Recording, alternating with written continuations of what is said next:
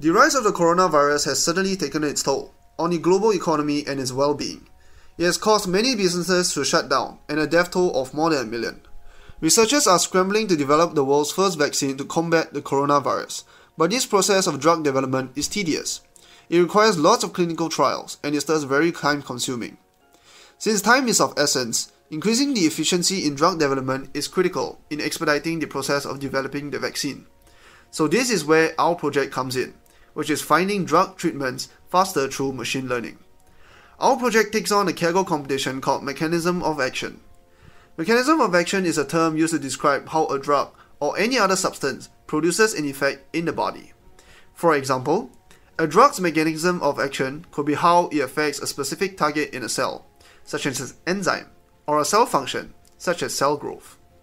Let us visualize better the role of mechanism of action in drug development. In order to develop a new drug, we need to first know the mechanism of action effective on the disease. Only then can we try to develop a drug that has a mechanism of action that counteracts that of the disease so that it can be cured.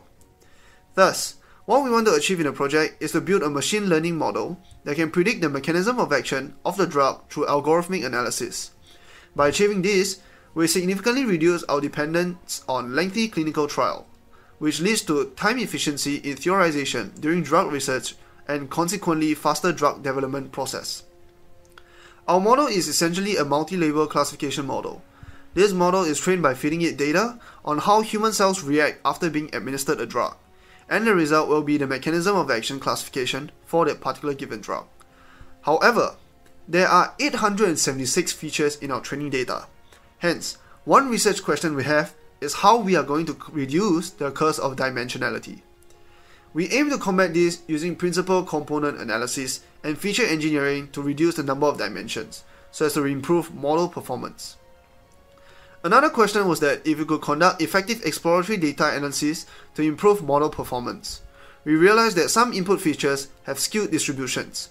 This led us to experiment statistical features in our feature engineering, such as variance and skewness, which enabled the network to distinguish between different drugs better. The final question we want to address is whether we can implement a model that can consistently achieve high target stalls. In total, we have deployed 7 types of models, namely XGBoost and different combinations of a simple neural network and TAPNet to produce multiple classifications. From our findings, a combination of simple neural network and TAPNet gave the lowest log loss error among all, after applying feature engineering, label smoothing, and label assembling. With this model, we managed to clinch a silver tier in the Kaggle competition.